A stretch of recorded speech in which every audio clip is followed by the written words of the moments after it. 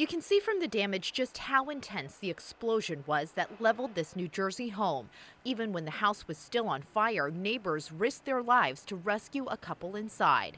Got Evelyn out of the living room, went running around, and Jim was in the shower at the time. There was a whole bunch of wood on top of them when they were still in the building, and we just pulled the wood off and got them out.